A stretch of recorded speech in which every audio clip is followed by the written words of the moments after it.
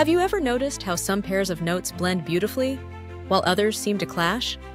The answer lies in hidden mathematical relationships that our ears instinctively love.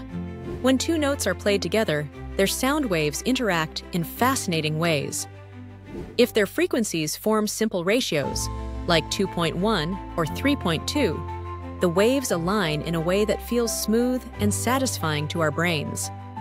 The 2.1 ratio, known as an octave, means one note vibrates exactly twice as fast as the other, creating a sense of unity.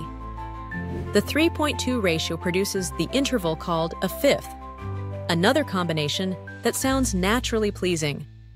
These simple ratios generate regular repeating patterns in the air. Our ears perceive these as harmonious and stable. In contrast, more complex ratios, such as 7/5, create waves that rarely sync up, which is why they often sound tense or dissonant. Throughout history, thinkers from Pythagoras to modern scientists have marveled at how these mathematical relationships shape the sounds we love. So next time you hear a perfect chord or a rich melody, remember, behind the beauty lies a world of numbers and patterns, transforming vibrations into music that moves us deeply.